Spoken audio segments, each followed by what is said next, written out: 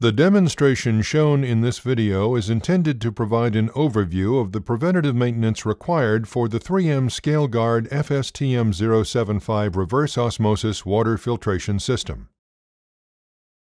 Prior to actual installation and use of any 3M product, it is important to read and understand the product installation and use instruction manual. First, shut down the FSTM075 system. Close the inlet water valve and shutoff valve in the equipment line if one is installed. Then empty the tank. Divert the water sample valve to a bucket or drain and open the valve. Drain until the water flow stops.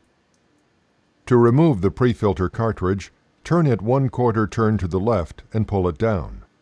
Then test and adjust the air charge in the tank. First, locate the Schrader air valve on the tank and remove the blue cap. Using a standard pressure gauge to read the tank air pressure, adjust the air pressure to 8 to 10 psi. Then replace the blue cap on the Schrader valve. It is necessary to change the Prefilter cartridge every year during your annual preventative maintenance. To install a new Prefilter cartridge, remove the red cap and moisten the O-rings with water. Insert the new Prefilter cartridge into the Prefilter head. Be sure the ears on the new cartridge line up with the spaces in the head. Turn the new cartridge 1/4 turn to the right until it stops.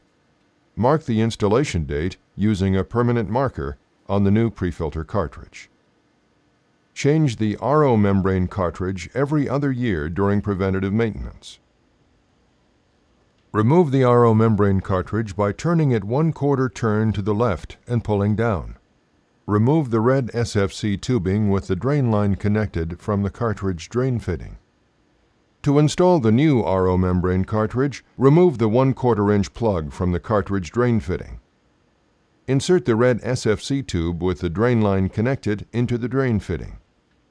Moisten the O-rings with water and insert the new RO membrane cartridge into the RO membrane cartridge head. Be sure the ears on the new cartridge line up with the spaces in the cartridge head. Turn the new RO membrane cartridge 1/4 turn to the right until it stops. Mark the installation date using a permanent marker on the new RO membrane cartridge. To restart the RO system, divert the water sample valve to a bucket or drain. Open the inlet water valve and allow the water to flush from the water sample valve according to the instructions included on the product performance data sheet. After flushing, close the water sample valve and open the shutoff valve in the equipment line if one is installed. Check for leaks and repair as necessary.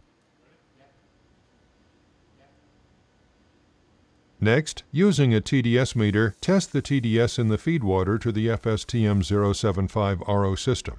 Note the feed water TDS. In this case, it's 299 parts per million. Measure the TDS of the RO water produced by the FSTM075 RO system. Here, the RO product water TDS is 15 parts per million.